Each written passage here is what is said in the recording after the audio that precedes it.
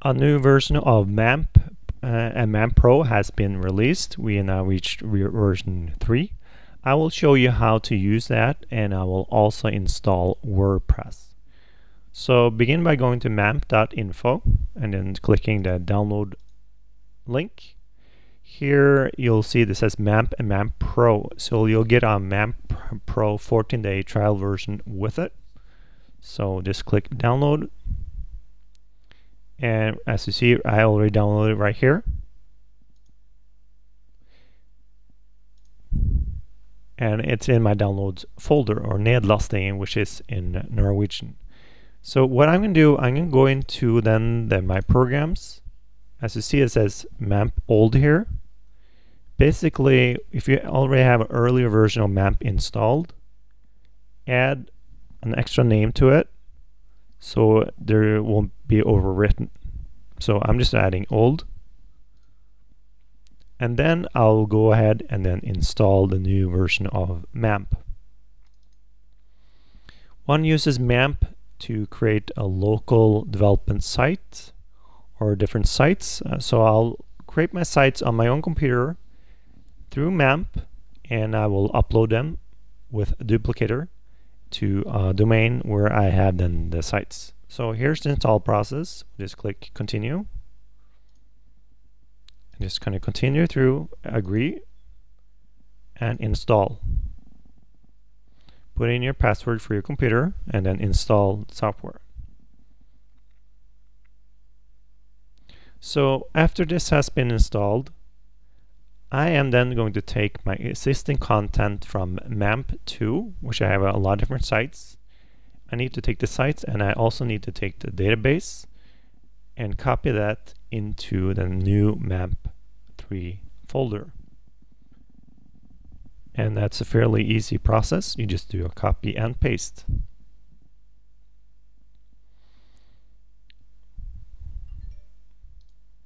Okay, it's been installed. Close it.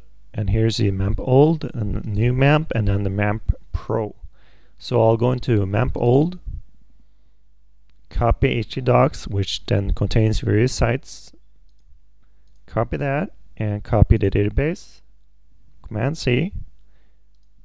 And also remember that this will be available on Windows PC as well. As noticed, it was in beta. So new MAMP, and then the Command V, just paste it right in. And as you see, there's a lot of objects here, and it will just replace the empty htdocs, and it will replace whatever empty. This is just empty as well. So replace all and replace. And this takes a little bit of time because there's a lot of objects in there. I'll just put on pause. So it's almost finished copied over. There it's copied over. And when I check htdocs, it's now then filled with my earlier sites. So if you're new to MAMP and have not used MAMP before, you would not obviously do these steps of taking content from MAMP 2, placing it in MAMP 3. So this folder will then be empty for you. So right now I'm going to install WordPress. Go to wordpress.org and then download WordPress, the newest version available. And as you see, I've already done that right here. Show in Finder, and here's my downloads folder. I will go into htdocs, which is then the root folder. And this is where I will place WordPress. I'll double click to unzip. I'll drag this over and just drop it right into htdocs. Give it a name. I'm going to call it another test, since I already have a test folder in here. So then this is just the raw WordPress files. So I'll go to MAMP, which is right in here. Here you can see the MAMP. I'll just double click to open it up. It automatically starts the servers, and if it doesn't do that, just click Start Servers. And what happens then is that the start page for MAMP will open up, and you'll get a MAMP has been installed successfully. And you'll also get this green color right here to show that both are then active. I'm going to do a quick look through your preferences here. And basically start stop, you can see what it says. Ports, here's a port, Apache port, MySQL port, and you also see the port number right here. PHP, standard version, we'll just leave it as it is. Apache, here you can change the document root, because htdocs is where the root for your various documents, and this can be changed if you want to, but I like to leave it in htdocs. So anytime you need to open up the start page, you can do so by going here and just clicking open start page.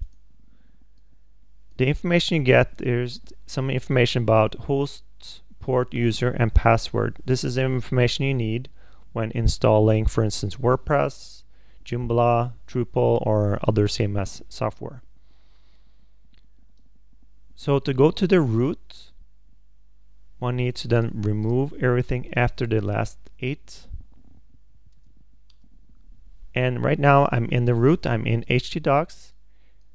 If you haven't used MAMP 2 before, you'll just have then the test folder or whatever WordPress folder you named it in here.